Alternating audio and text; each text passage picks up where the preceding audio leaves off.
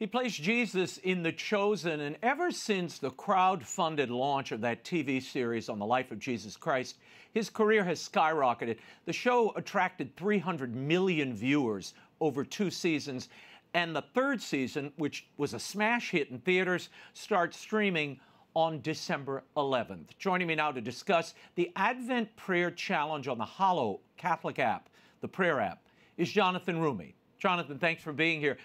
Before we get into the Advent Prayer Challenge, I want to talk a little bit about your background and faith. Your father was Egyptian, your mother was Irish, but you were raised Greek Orthodox. When did you convert to Catholicism and why? Well, yeah, so my parents come from different backgrounds. My father, growing up in Egypt, went to Catholic school because as a Christian, that was your option. You didn't really go to public school. And so I was baptized Greek Orthodox, living in New York City. And then when we moved out of the city into the suburbs of New York, there weren't as many options. And my father, being so familiar with the Catholic faith and comfortable with it, for us, it was more of a transition than anything. It wasn't really like a decision to say, let's convert. It was just like, let's go down to the church down the street, which I'm familiar with. My mother obviously grew up in it. And it really was a no-brainer. And I made my sacraments, communion and confirmation, first communion and confirmation. And it just kind of stuck. What has it been like for you to portray Jesus? Obviously, this has exploded around the world, The Chosen. And was there any hesitation? Were you afraid to portray Jesus at the beginning when this was offered to you? No, because I had God sort of gave me several test runs at the role. I had done 3 separate short films with Dallas Jenkins, the co-creator, the creator of The Chosen, prior to the actual series commencing. And then also during that time, I was co-writing, co-producing, and acting in a passion play that I performed here in Los Angeles.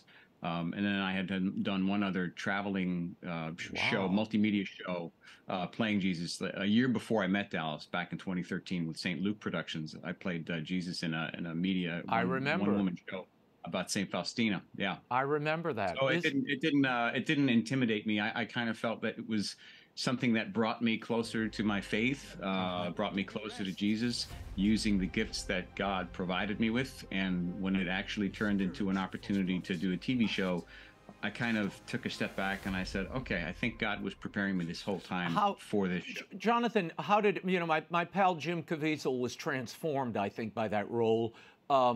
It certainly deepened his faith. What has it done to you? Is there anything tangible that you see in your own life that's shifted as a result of playing this role?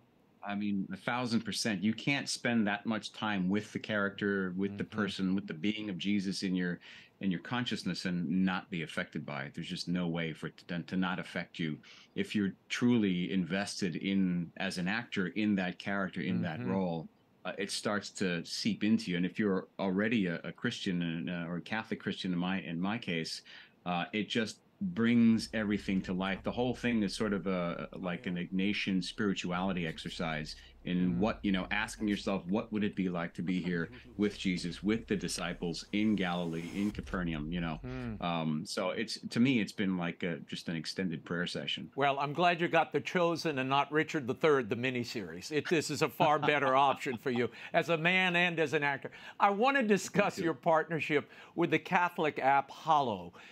You and several cast members of The Chosen have partnered with them to guide users through 25 days of prayer, a prayer challenge. It traces the story of Advent through Scripture from the Garden of Eden to the manger in Bethlehem. What can people expect? What is entailed in this 25-day prayer challenge? Well, Hallow being right now, I think it's the largest Christian app, I think, even in the world, not just Catholic, but just worldwide, it's huge, and Hallow has gone to great lengths to give people more opportunities to get to have a personal relationship with Jesus through meditations. And the Advent Challenge with The Chosen is another way to learn more about the journey of Jesus from the Old Testament through the New Testament, through his forebears, through his ancestors, through the prophecy in the Scripture that all pointed to his being born in Bethlehem, and to really just meditate through all of those moments, what the coming of the Messiah might look like, and what it actually looked like, and the humility of it, and essentially God's mercy and compassion throughout salvation history for His people. So it's a beautiful way to connect to this material in a very intentional way, with characters from our show, which people have just really responded to. It's been such a successful challenge, and a great way. I'm praying it myself, because I just love listening to other actors, read from the scriptures, and then actually drop in and meditate, and it's a really moving experience. Jonathan, this is not your first partnership with Hallow. This No. past Lent, you and Jim Caviezel partnered, inviting people to do that Pray 40 challenge, which included Lent, yeah. daily prayers, meditations on the 7 last words of Christ. How did you get involved with Hallow?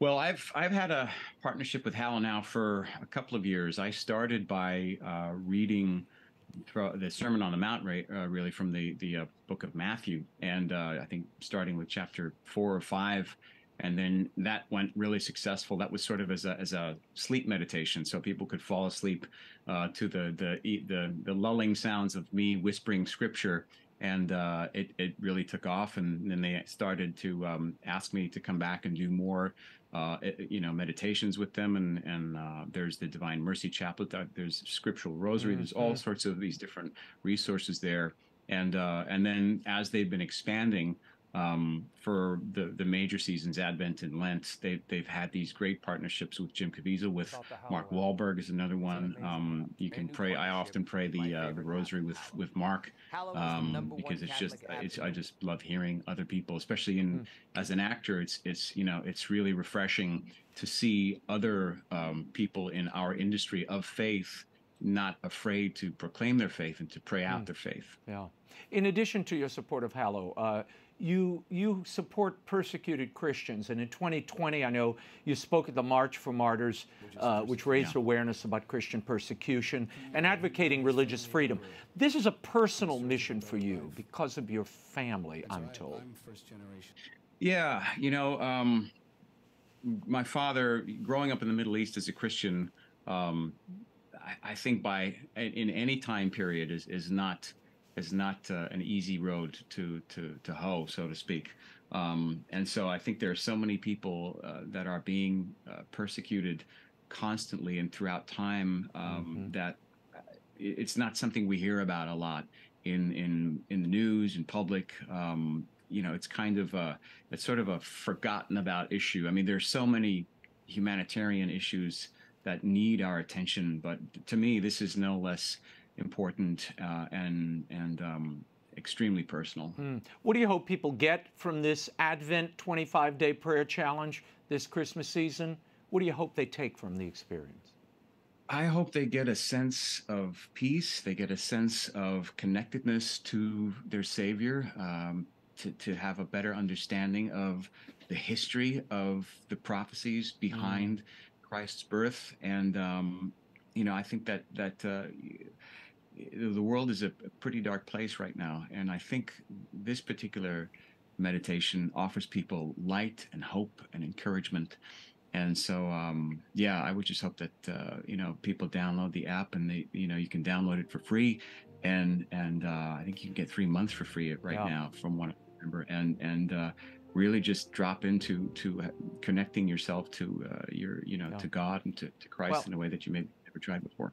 Jonathan, people often ask me why I wrote this book about the wise men, and I say it's because we shouldn't let Christmas wash over us. We should run out like the wise men and pursue Christmas. Go chase it, find it. And really, this app allows people to do that. The light is found inside, not outside. It's inside all of us. And I love that you all are giving people an opportunity to do that. Jonathan Roumie, thank you for being here. If you'd like to watch The Chosen, seasons 1 and 2 and soon 3 will be available at the App Store. Go and download the Chosen app. And for more on the 25-day Advent Prayer Challenge, go to Hallow.com. Jonathan Roumie, Merry Christmas. Great to see you. Merry Christmas, Raymond. Thank you.